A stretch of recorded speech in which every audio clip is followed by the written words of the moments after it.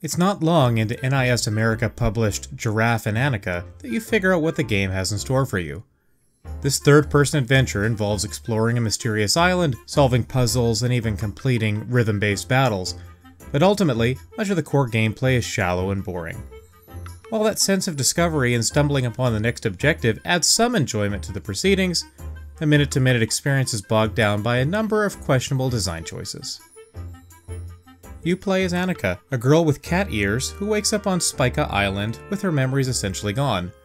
After exploring a small house, you meet a boy outside named Giraffe who knows you and functions almost like a guide. In fact, for much of the game, Giraffe will simply lead you where you need to go. At other times, you are left with few hints about your next objective.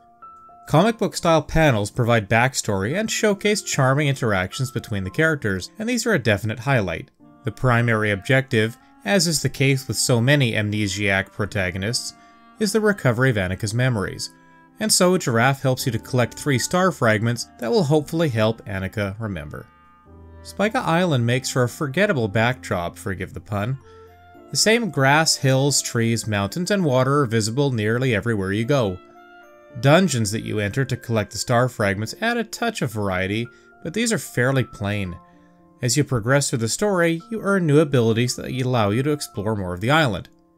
However, the lack of a map coupled with the similar looking locales take away from the enjoyment of seeking out new areas.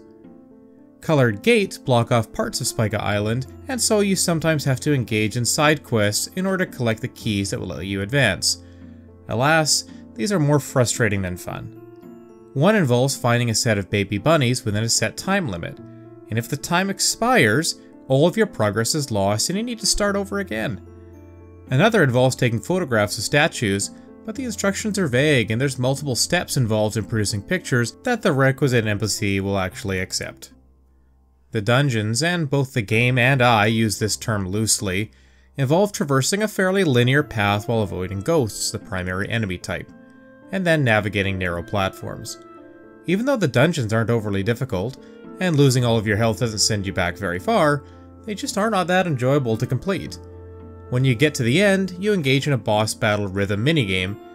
By moving left or right and timing your staff swing with glowing orbs or beams launched by your opponent, you gradually whittle down their health meter.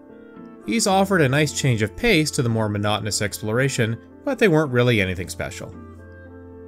In terms of aesthetics and performance, Giraffe and Annika seems to look better in screenshots than it does when actually playing it. A muted color palette, object pop-in, and simplistic graphics hamper the overall experience. It's difficult to find that desire to explore when everything you see is visually unappealing. The music fails to leave an impression, even in the rhythm sections. On the positive side, the artwork of the comic book cutscenes is a nice departure from the rest of the game's drabness. I'm not really sure of the intended audience for Giraffe and Annika. Before acquiring the jump ability and the expanded oxygen meter for swimming, moving around Spica Island is almost painful. You can collect vegetables to restore your health, but you'll also need them for puzzles later in the game. The map is littered with blue stones that restore your health, and outside of dungeons you rarely even need the healing. There's a list of achievements and in-game collectibles that allow you to unlock things like alternate outfits for Annika, but these are really the only reasons to explore outside of advancing the story.